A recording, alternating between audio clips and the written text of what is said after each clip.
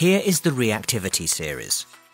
Highly reactive metals above carbon cannot be obtained by metal extraction. Instead, they're obtained by a process known as electrolysis. This is the decomposition of a substance using electricity. For example, sodium metal can be obtained industrially by the electrolysis of molten sodium chloride. Electrical energy from a direct current supply decomposes the molten sodium chloride into its elements. This procedure cannot be performed in a school laboratory because the melting point of sodium chloride is too high at 801 degrees Celsius. In this experiment, you're going to obtain zinc metal by the electrolysis of molten zinc chloride. Zinc chloride has a lower melting point, 290 degrees Celsius, which means it is more feasible to be carried out in a school laboratory.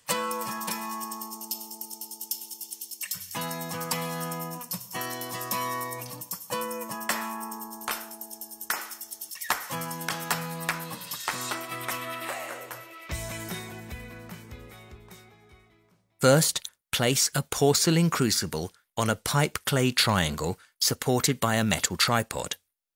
Ensure that the crucible is seated firmly and that the tripod is placed on a heat-proof mat. The graphite rods should be firmly held in the rubber bung at one end. The bung is then firmly held in a clamp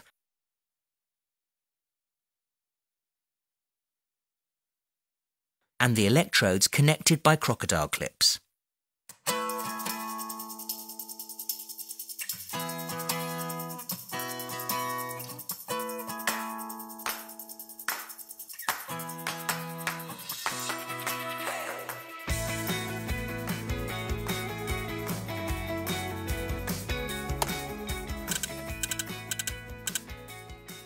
The carbon electrode connected to the negative terminal of the power pack is the cathode.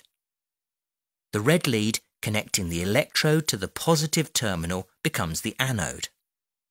Test that the external circuit is connected properly by bridging the electrodes with a metal object. The bulb should light up.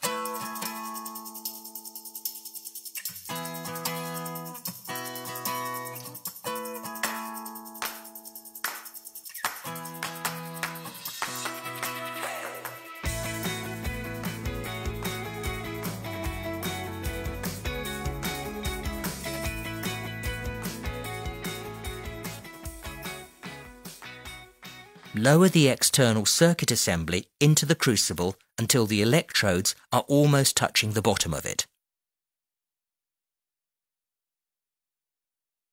Using a spatula, carefully fill the crucible with zinc chloride and compact it down. Then add more of the solid so there is plenty in the crucible.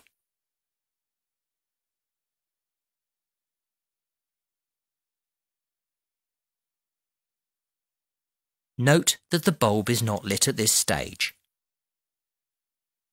Start heating the crucible with a Bunsen burner. Ensure that the flame is not too big and that it is focused on the bottom of the crucible. The zinc chloride is now melting.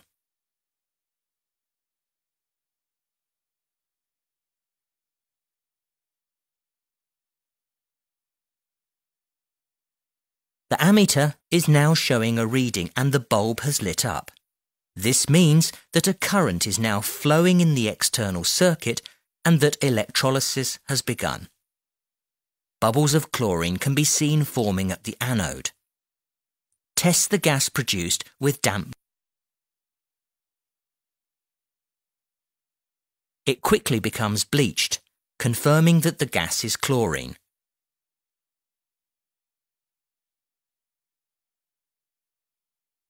Continue the electrolysis for about 15 minutes with the fume cupboard hood down. Now turn the power off. Remove the Bunsen burner and raise the electrode assembly.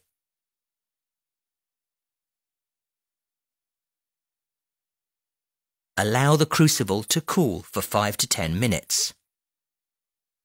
Once cool, lift the crucible and plunge it into a beaker of cold water. Make sure you use tongs in case it is still hot. The contents of the beaker are filtered, leaving a solid residue.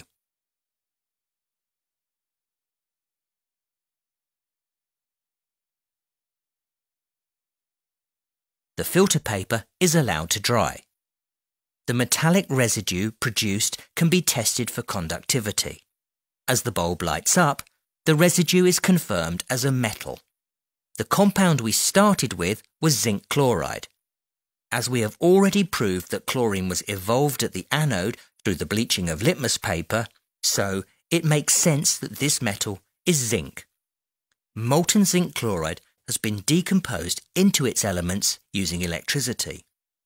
At the cathode, zinc ions are reduced to zinc, and at the anode, chloride ions are oxidized to chlorine.